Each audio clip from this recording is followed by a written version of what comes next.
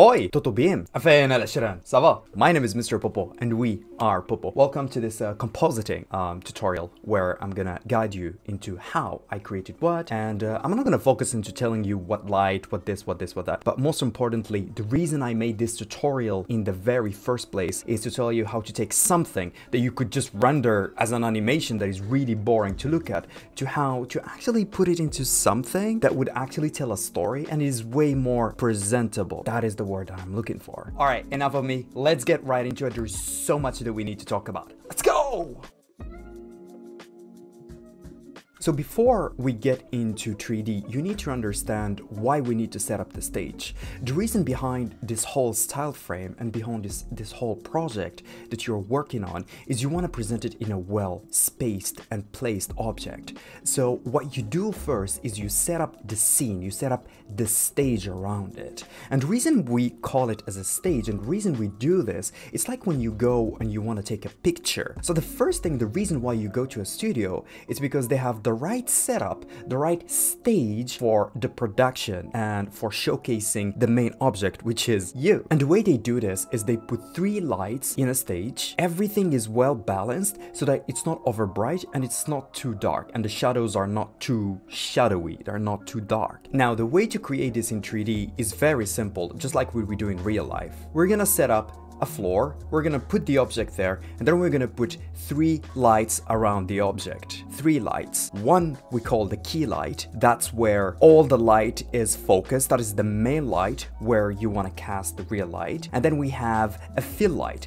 Fill light is a light that we create to only help you not have those really dark shadows on the side, because if we have a bright light here, we're gonna have shadows here. So the fill light just helps so that those shadows are not so dark. And then we have the backlight. The backlight, the reason we use it is to bring out the object even more, because you have these shadows casted on the edge, and then it helps you bring out the shape of the object. Now that we created 3 lights, let's see how we can balance them perfectly so that our object is there and it's not too bright.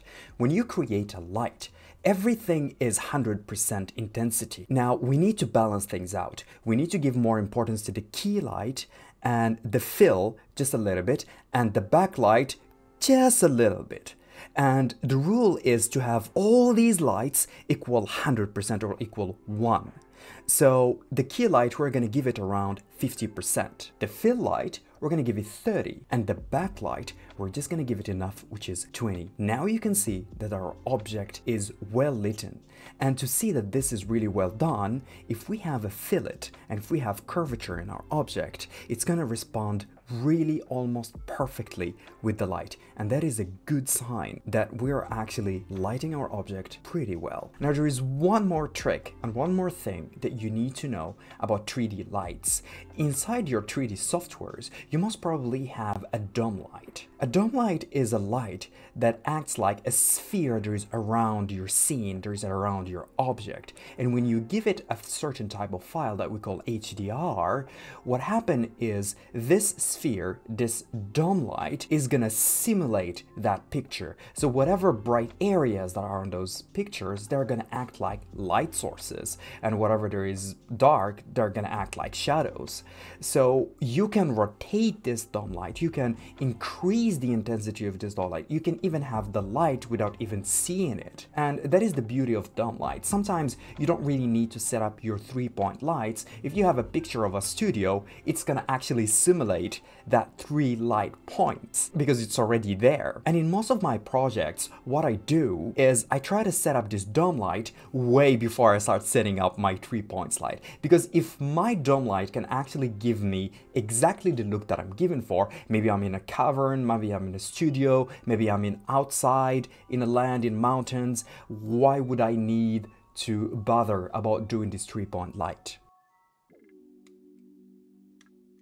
Now, as you go on your professional career, or as you start working a lot with clients and a lot with personal projects and a lot with official work, you start having less and less time to create, and you have to be really fast about creating whatever asset that this particular scene and project need. And that's where kit bashes come in? Kit bashes are this kind of like the templates of objects and 3D models. So what happened is you save your time either by buying someone else's who spent time into creating floors, ceilings, computers, and digital assets, or you spend your weekend and you try to make more ceilings, more loops, more VJ loops, more tunnels, more mechanics, so that when you need them for a certain particular project where you don't really have time, you don't need to reinvent the wheel. So kit bashes are there to save you time and avoid reinventing the wheel.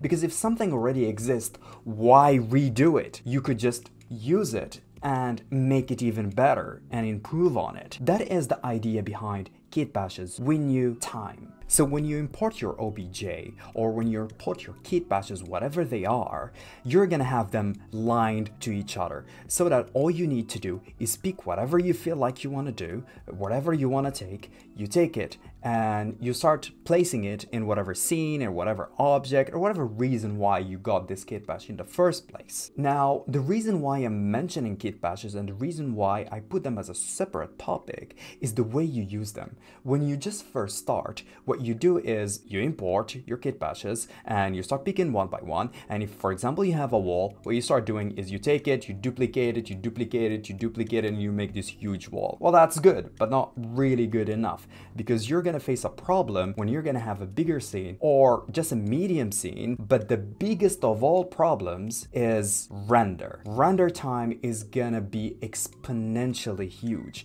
And the reason is you're taking the same asset and you're duplicating it so many times. So your 3D softwares, whatever Cinema 4D, Blender, Maya, 3ds Max, they're gonna have to calculate each and every wall on its own. And if it's heavy, it's gonna take a lot of time. And even if it's not heavy, it's gonna take a lot of time that you could save yourself. And there is a reason why I put this as a separate chapter, because the way you go about kit bashes is that you don't duplicate them.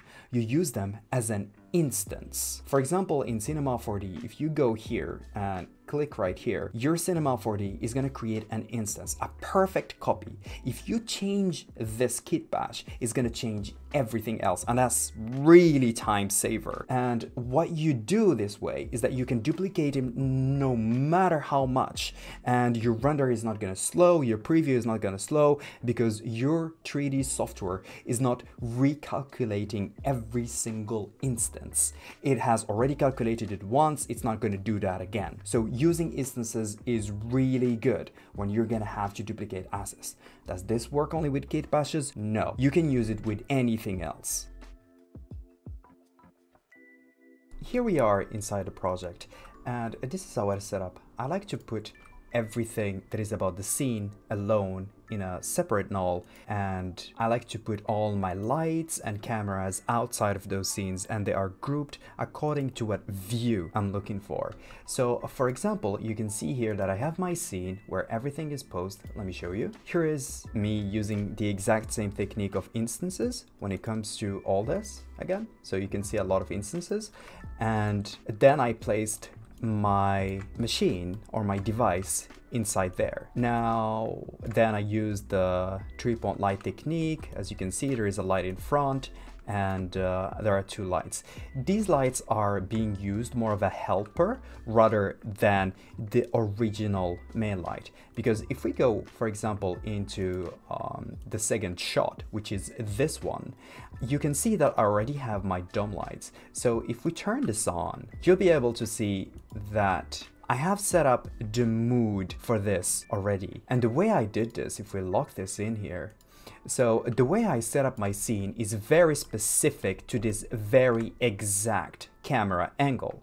So I placed this light in a way where I can only see them in this camera scene, because this is not a movie. This is just me presenting my UI animation. So instead of me just trying to make this realistic as possible, no, I'll just have to cater to what kind of mood I'm looking for. Again, as you can see here, I set up these certain lights, and these lights were made just so that it casts a little bit of light on that device, and it looks like it's actually in a certain room that is futuristic and that is clean, and all the good stuff. Now, these lights right here that we can see here, these lights are more of a helper to showcase how good and how bright is this whole room.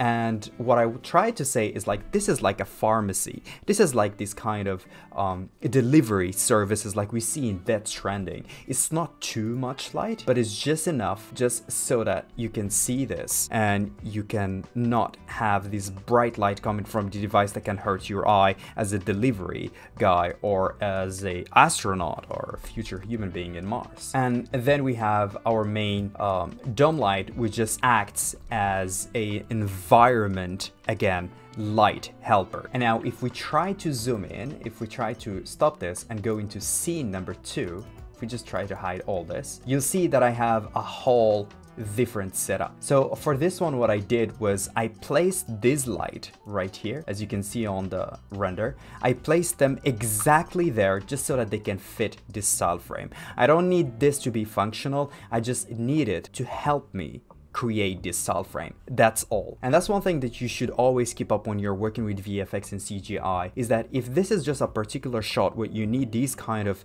for example, leaf tree or light, you don't need to create the whole tree. You don't need to create exactly what is holding the light. You just have to create that thing, that fake view. And so you can see here is I have first my dome light, which is giving me a little bit of the environment, and I use 2 area lights just to light this up just enough so that I can give the extra mood. And for this particular scene, while you can see that there is a bright area here, it's for only one purpose, and that is because I always wanted to practice having light with dust. So I took this opportunity to practice dust compositing on style frames. So I made a lot of light just so that I can practice doing dusts. Another thing why I like this particular shot is because I wanted to showcase how we can use AOV or passes so that we can solve compositing issues that I'm going to show you later. Now, before we jump in and start talking about shaders and render passes and compositing, we need to talk about a couple of things, mainly your camera. Your camera lens and your camera position plays a really important role. There are many resources that I really advise you to actually go and have a look at. There are many courses that will train you at best. So having a very good understanding of how to frame your object is really important. Just for a very simple example, if we take an object and we put a camera from below and we look at it, that will give that object more of a glorious feeling, more of a dominance than if we just look at it straight or if we just put it on top. The placing of your camera really plays a big role. Sometimes your design is really great, sometimes your UI, your shading, everything is so great, but the way you framed your main object is the problem, is always the missing link. So always keep that in mind and make sure you use the right lenses. So you'll hear this a lot, lenses. It's really important, because if I want to show a microorganism, there is no need for me to go with a wide lens. Like I could just go with like a 130 or 90 millimeters, because I get to zoom in closely into that microorganism. If I need to show the glory of a certain area, I'll use a very wide lens, which is like 20, 10, something like that. So the lower you go, the wider it is. The higher you go, the more specific you are about a certain object. The second thing that I want to talk about is, how do I know when I am done and ready for compositing?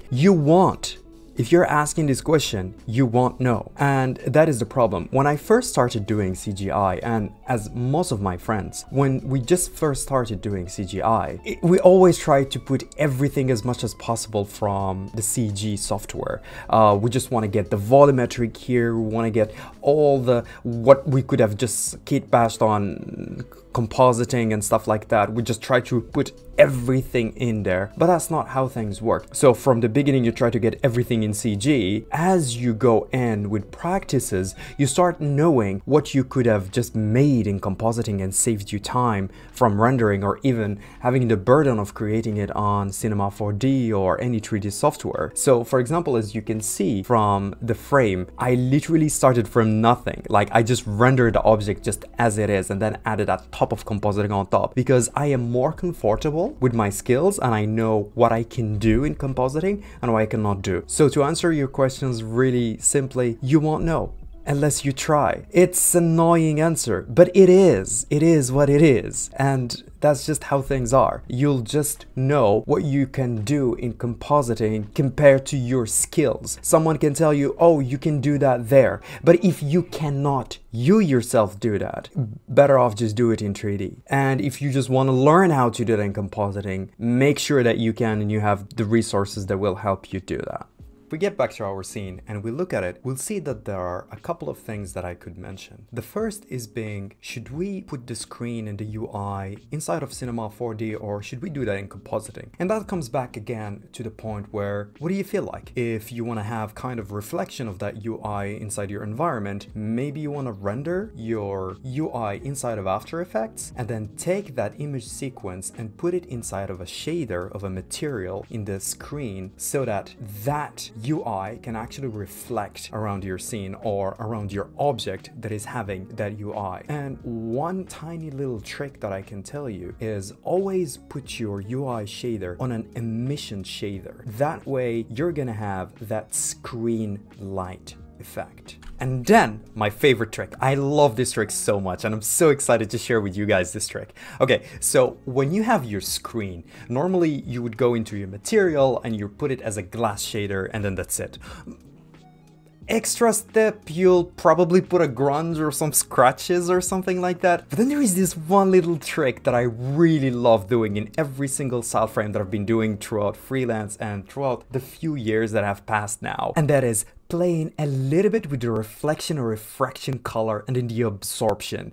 Oh my gosh! When you do that and you play with the color, you really get some reflections and some depth inside of that glass. Bellissimo.